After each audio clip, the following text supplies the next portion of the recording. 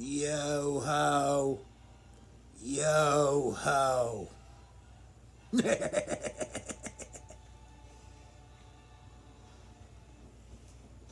All right, folks, we're back again, unfortunately, to toast the life of a musical giant.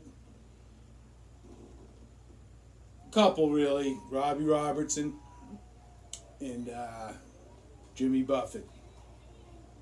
Just two fucking... I will be listening to both of their music until I die, you know? And you know, I was going to say that, you know, the band's music was more complicated, which is stupid.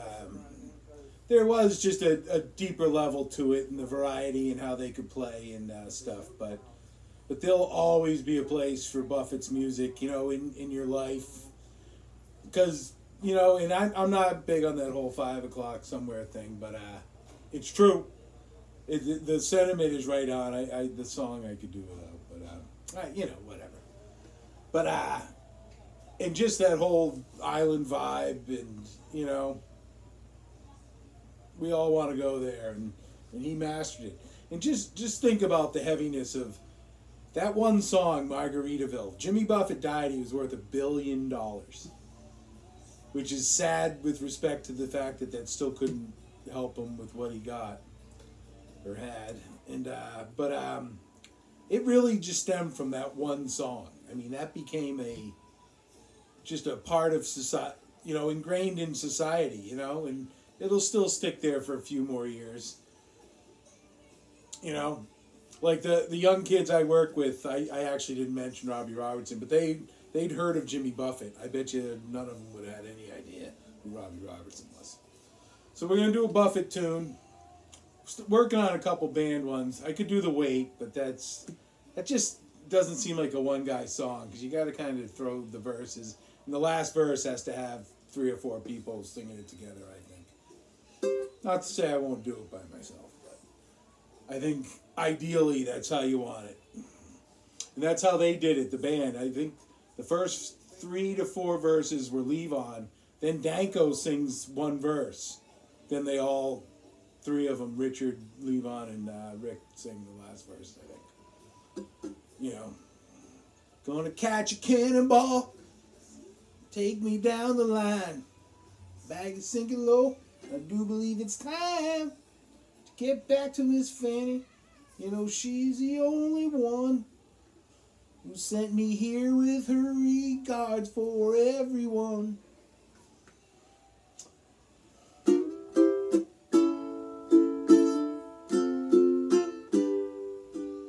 Oh, wait, we must.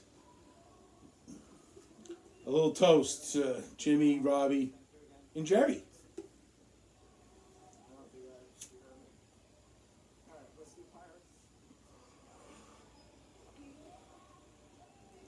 Oh, yeah, let's turn this thing down. He's heading to Pirates of the Caribbean. Disney World stream. Oh, and here... Stella. Sorry, no land shark here, man. In a pinch, but not willingly. This is Stella in a Stella glass.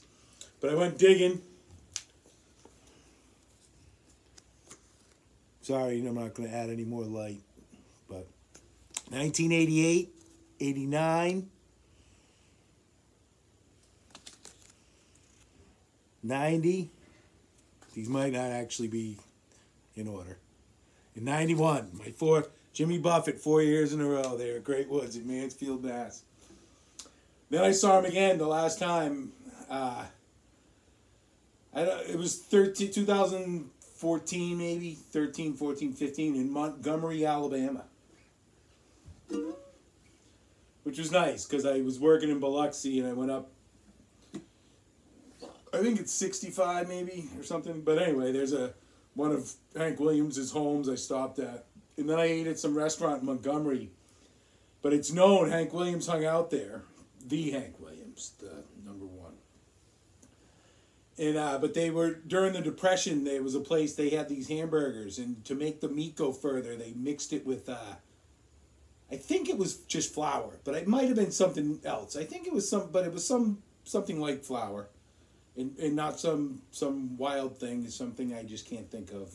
But they still make them, and it kind of developed its own taste, and so I remember eating at that, and it was like a classic old bar stools in the floor, you know, a soda shop sort of thing, 1930s, 40s feel.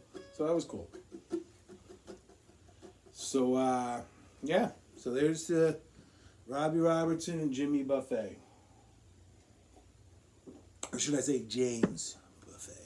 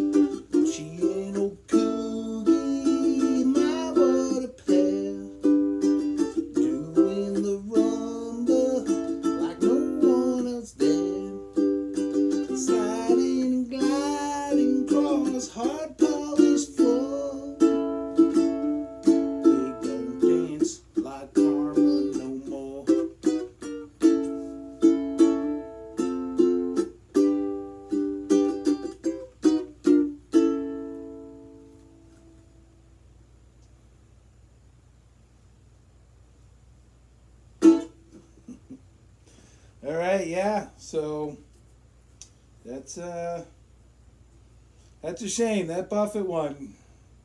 I guess those who knew him knew it was coming, but that 76, man, billionaire, and just I guess the lesson there, maybe he waited too long or something.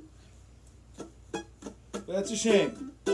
Even if you never really planned to go see him again, it was good knowing he was still alive, and so that's what can you do, you know?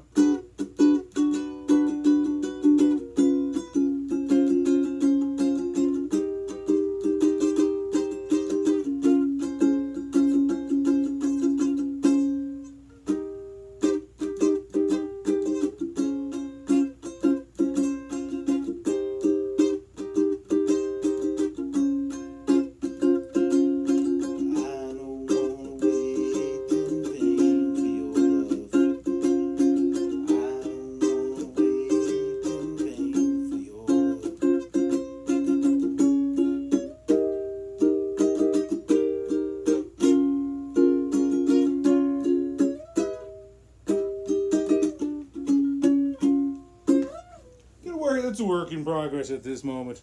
But anyway, peace out.